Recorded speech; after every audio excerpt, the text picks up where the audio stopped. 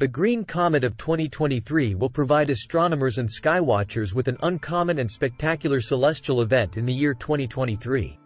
The comet, also known as C-2023E1, NEOWISE, should be visible to the naked eye from Earth, providing a spectacular sight for those who are privileged enough to see it.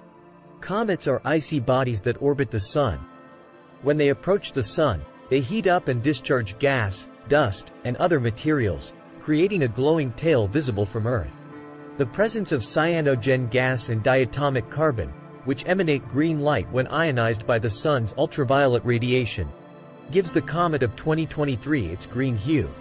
In March of 2023, the Near-Earth Object Wide Field Infrared Survey Explorer, NEOWISE, spacecraft of NASA discovered the Green Comet of 2023.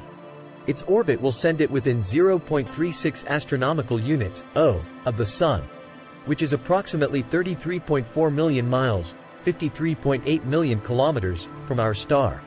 On May 25, 2023, the comet will make its closest approach to Earth, when it will be approximately 0.51 astronomical units, 47.4 million miles or 76.3 million kilometers, away. At this distance, the comet will be visible with the unaided eye for several weeks, and may even be visible during the day. One of the best locations to view the Green Comet of 2023 will be in the southern hemisphere during the evening hours, when it will be high in the sky. However, those in the northern hemisphere will also be able to see the comet, although it may appear lower on the horizon. Find a dark location away from city lights and use binoculars or a telescope to magnify the view in order to get the best view of the comet.